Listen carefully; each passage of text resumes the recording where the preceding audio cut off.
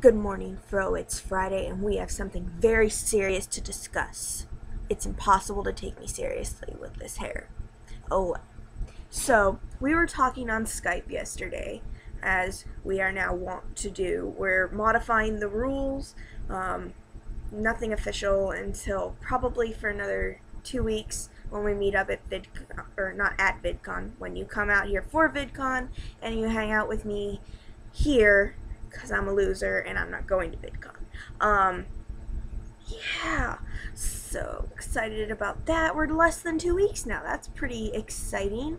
I checked on the channel page and it said you hadn't uploaded something, and I want to get this out of the way. I defend my decision to watch bad teenage soap operas and listen to boy bands unironically with no shame, and you can't stop me. Ha. So, yeah, that's the serious business topic at hand. Is I like really cheesy stuff, and Fro does not approve. Yeah, I don't know why I thought this was a good idea, but I thought this was a good idea.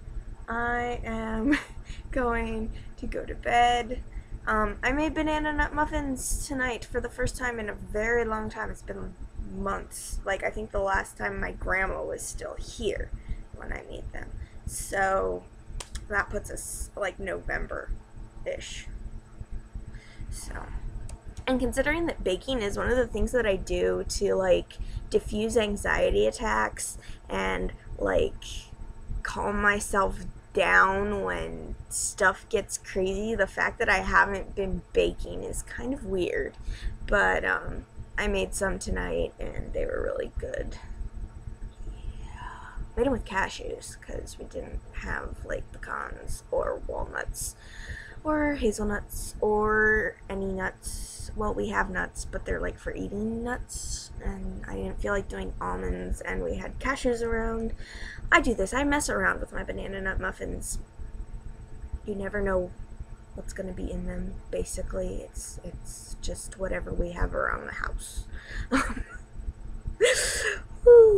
So, yeah, I'm probably going to pop a couple in the freezer so that you can have some, because they don't have cheese in them. So, I guess that's all I have to say today, and I will see you on a day that ends in Y. Hope that you're alive.